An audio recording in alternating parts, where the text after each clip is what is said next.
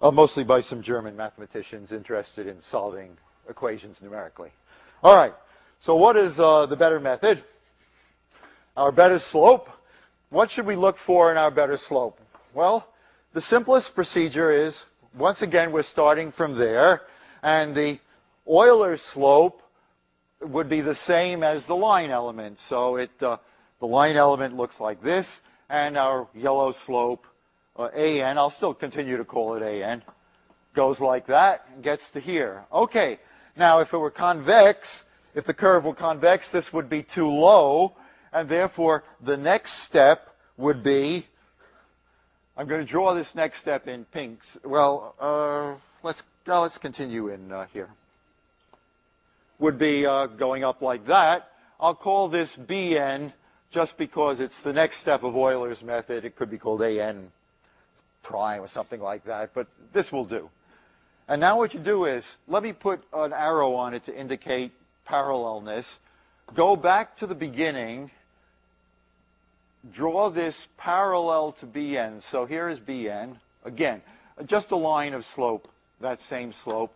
And now what you should use as the simplest improvement on Euler's method is take the average of these two, because that's more likely to hit the curve than AN will, which is sure to be too low if the curve is convex.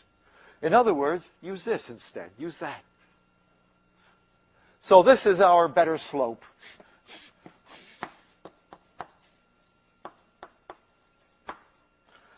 Okay, what will we call that slope? We don't have to call it anything. What would the equations for the method be? Well, xn plus 1 is gotten by adding the step size. So here's my step size, just as it was before. Just as it was before, the new thing is how to get the new value of y. So yn plus 1 should be the old yn plus h times not this crummy slope an, but the better, the pink slope. What's the formula for the pink slope? Well, let's do it in two steps. It's the average of an and bn. Hey, but you didn't tell me, or I didn't tell you what bn was. So you now must tell the computer, oh yes, by the way, you remember that an was what it always was. The interesting thing is, what is bn? Well, to get bn is the slope of the line element at this new point. Now, what am I going to call that new point? I don't want to call this y value yn plus 1, because it's this up here that's going to be the yn plus 1. All this is a temporary value used to make another calculation, which will then be combined with the previous calculations to get the right value. Therefore, give it a temporary name. That point, we'll call it, it's not going to be the final, the real yn plus 1. We'll call it yn plus 1 twiddles, yn plus 1 temporary. And what's the formula for it? Well, it's just going to be what the Euler formula, original Euler formula, it's going to be yn plus what you would have gotten if you had calculated.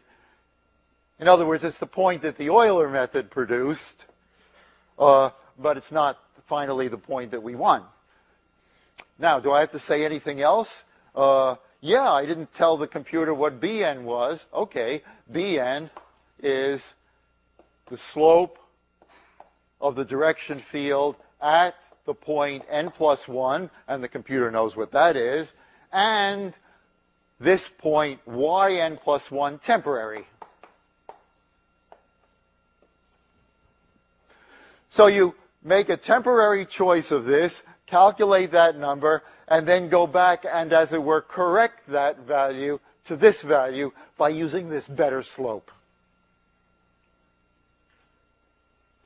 Now, that's all there is to the method, except I didn't give you its name. Well, it has four names, in fact. Which one shall I give you? I don't care. Okay. The shortest name is Hoyne's method. But nobody pronounces that correctly. So that's Hoyne's method. It's called also the improved Euler method. It's called modified Euler. very expressive word. Modified Euler's method, and it's also called RK2. I'm sure you'll like that name best. It has a Star Wars sort of sound to it. RK stands for Runge-Kutta. And the reason for the 2 is not that it uses two, well, it is that it uses 2 slopes, but the real reason for the 2 is that it is a second-order method. So that's the most important thing to put down about it. It's a second-order method, whereas Euler's was only a first-order method. So this is so Hoyne's method, or RK2, let's write it, that's the shortest thing to write, is a second-order method, meaning that the error varies with the step size like some constant, it won't be the same as the constant for Euler's method, times h squared. That's a big saving, because it now means that if you have the step size, you're going to decrease the error by a factor of 1/4. You will quarter the error. Now, you say, hey, great, why should anyone use anything else?